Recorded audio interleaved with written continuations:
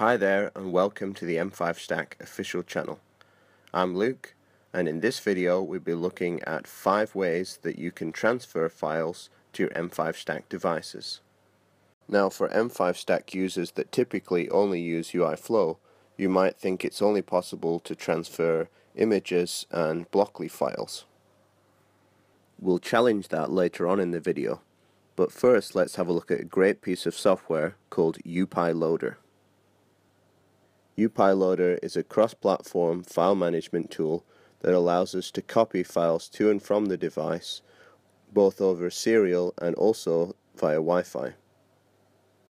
Click on latest release to get a link to the downloads, which I'll also post in the description below. If you're on Windows or Linux, then go ahead and download 0.14. For some reason 0.14 doesn't have a Mac version. However, 0.13 does, so we'll download that. Once we extract and run the program, we'll be greeted by this screen. The left-hand column shows files on our computer, and the right-hand column will show the files on the flash system of the M5Stack device once it's connected. Select the serial port of your device from the drop-down list and then hit connect. The first time you try to connect, you'll get a message saying the transfer scripts are missing. All we need to do is click on File and choose Init Transfer Files.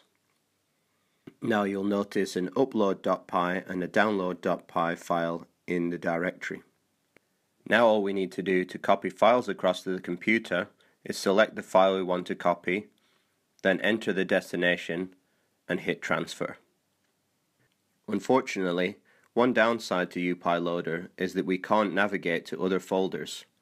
We can only access files that are in the root of the file system. And we can't copy folders either. UPyLoader does have a lot of other nice features though.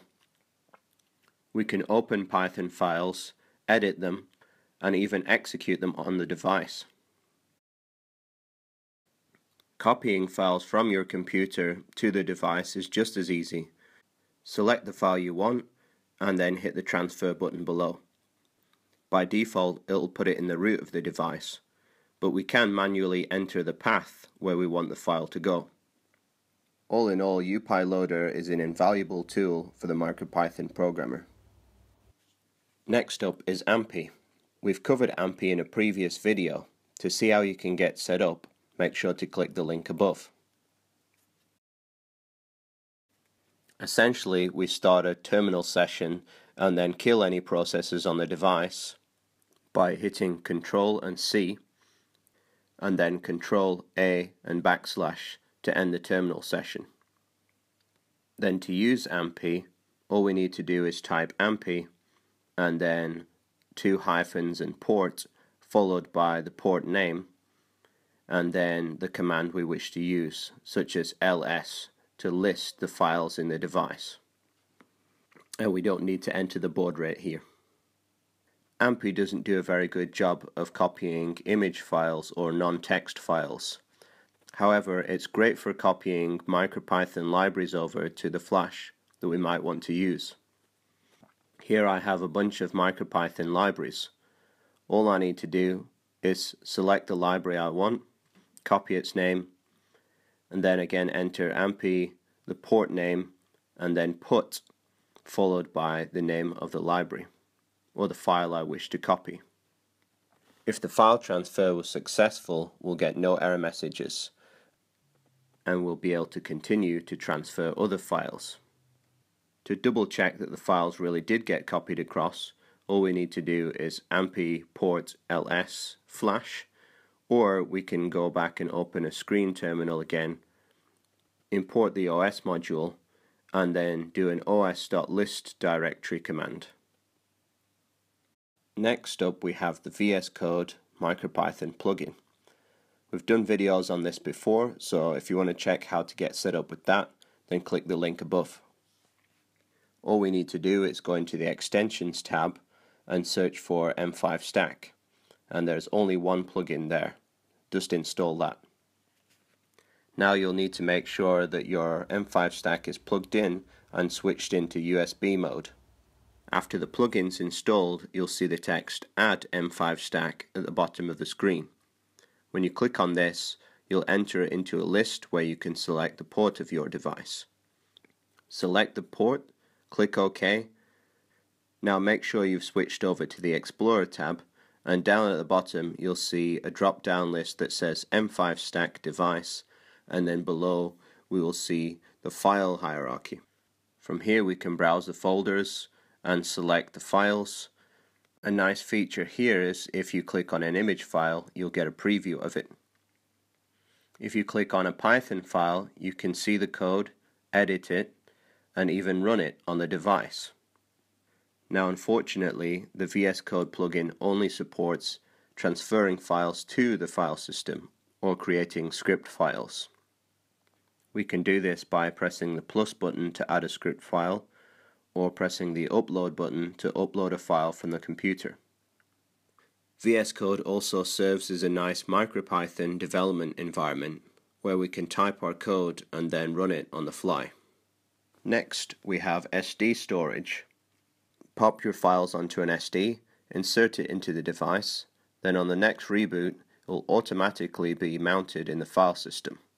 While these files are not technically on the M5Stack, we can still refer to them in our scripts and include them in our programs.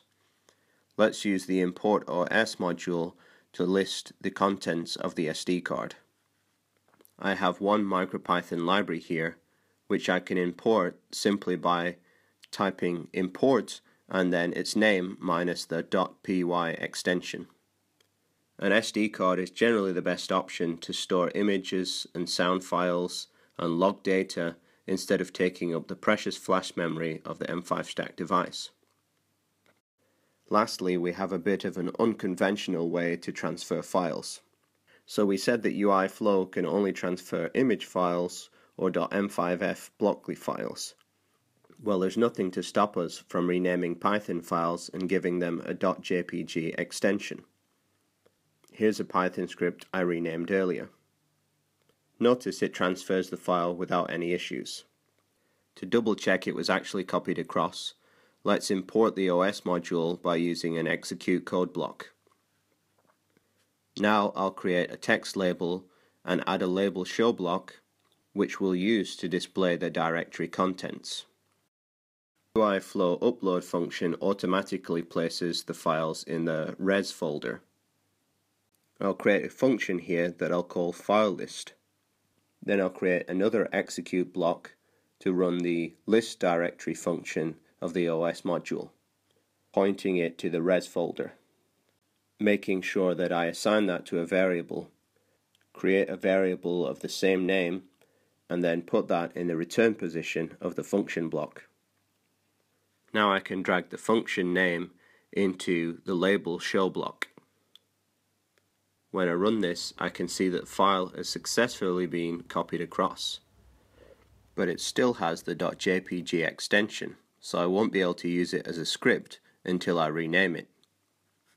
Fortunately, the OS module also has a function called rename. To demonstrate how we would rename the file, I can create a button press block and then another execute code block, which will use the os.rename function and then the original file name and location, followed by the output file name and location that I want. Now if we run this, we can see that our file has been renamed to a .py file. Now if I go into MicroPython, I could run this file with a few lines of code. However, an easier way to run it would just be to copy it into the apps folder, and then I can choose it from the apps list when I reboot the device. That's it for our video today. Hope you enjoyed it. If you have any comments, please leave them down in the comments section. Don't forget to like, subscribe, and I'll see you in the new year. Goodbye.